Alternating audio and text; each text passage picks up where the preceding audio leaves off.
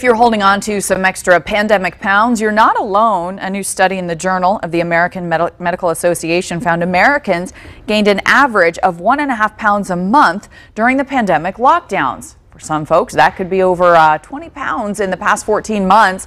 The study collected weight measurements from nearly 270 people in 37 states from February to June of last year. Experts say many people were less physically active and ate more during stay-at-home orders.